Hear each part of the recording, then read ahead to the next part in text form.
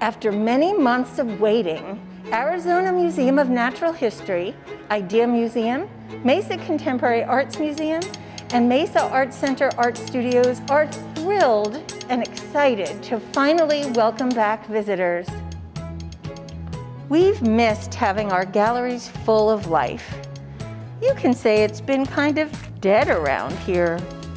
So when we heard that we might have some guests from the Phoenix Zoo, we jumped at the chance. During their visit, zoo team members had the opportunity to meet distant relatives and explore ancient forest fossils.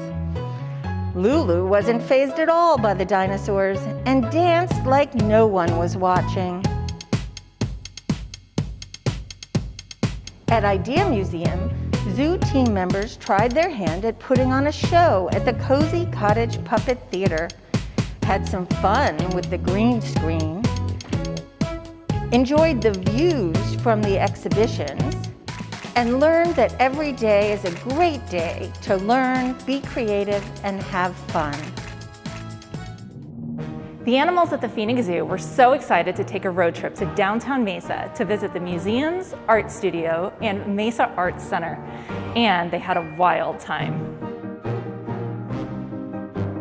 Buttercup was especially excited to get a chance to exercise her artistic and creative ability at the Mesa Arts Center Art Studios and got some pointers from one of our instructors.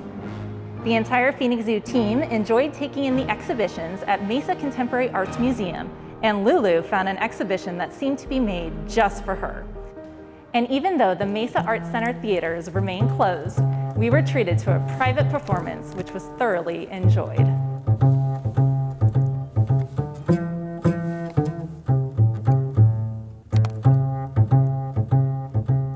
We were so excited to host the Phoenix Zoo for a sneak peek of Arizona Museum of Natural History, i.d.e.a. Museum, Mesa Contemporary Arts Museum, and Mesa Arts Center. Our top priority is to create a safe environment for all, so we have implemented new safety measures. That way, our visitors can focus on enjoying their visit.